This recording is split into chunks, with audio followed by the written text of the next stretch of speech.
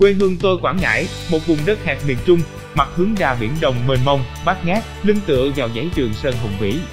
Thiên nhiên ở đây đã tạo cho vùng đất miền núi Ấn Sông Trà này những cảnh đẹp nổi tiếng như Thiên Ấn Niêm Hà, Thiên Bút Vây Vân, Long Đầu Hiến Thủy, Thạch Bích Tà Dương, đã từng làm say lòng nhà thơ Chu Mạnh Trinh, khiến ông đã viết nên 12 bài thơ vịnh cảnh đẹp nơi đây. Được sinh ra và lớn lên nơi đây, tôi như cảm nhận được cái chất ngọt ngào của cây mía đã từ bao đời chọn nơi đây làm quê hương. Khí thiên sông núi đã tạo cho vùng đất này biết bao nhân vật nổi tiếng trong lịch sử như Lê Văn Duyệt, Trương Định, Trương Đăng Quế, Lê Trung Đình, Phạm Văn Đồng. Đây cũng là quê hương của những thi sĩ đã đi vào thơ ca của dân tộc như Tế Hanh, Bích Khê. Ai về quê hương tôi sẽ có dịp đến Thạch Bích để ngắm cảnh chiều về trên sông Trà Khúc thật mơ màng, làm say đắm lòng người. Đến núi Thiên Ấn, một hòn núi vương vức nằm bên sông Trà Khúc trông như một chiếc ấn trời đóng trên sông. Khi đi ta sẽ cảm nhận được cái vẻ đẹp vừa tráng lệ, vừa nên thơ, trữ tình. Vuông vức ai say ngó cũng tình, càng lên cao mới thấy càng xinh. Đứng trên đỉnh núi, trông ra bốn hướng ta sẽ nhìn thấy mênh mông đồng ruộng, cỏ cây, sông nước, làng mạc chập trùng ẩn hiện dưới khói sương huyền ảo, trông như một cảnh tiên. Ở đây còn có một ngôi chùa cổ kính, uy nghiêm, có kiến trúc độc đáo. Đặc biệt là cạnh ngôi chùa này có một cái giếng sâu gần 100 mét, và ta sẽ nghe các vị sư kể về truyền thuyết cái giếng Phật ấy, có thầy đào giếng trên non, đến khi có nước không còn tăm hơi. Từ núi Thiên Ấn, xuôi về Sơn Mỹ, ta sẽ ghé thăm nhà chính tích Sơn Mỹ để có dịp lắng lại bao nỗi đau.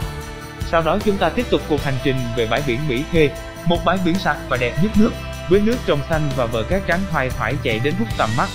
Bên bờ biển là cả một rừng dương quanh năm hát lời ru với sóng.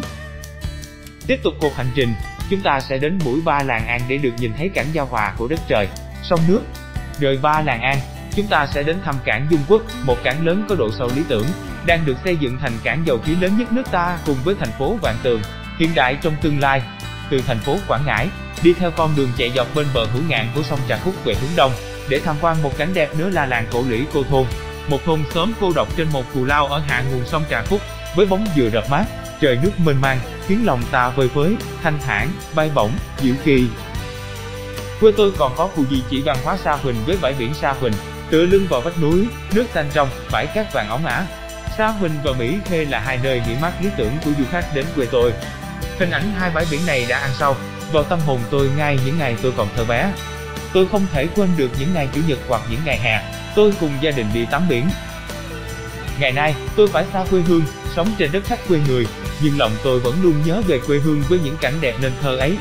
Tôi luôn mong tới ngày Tết hoặc nghỉ hè để được cùng gia đình trở về thăm quê, để tôi được tắm mát trên dòng sông tuổi thơ.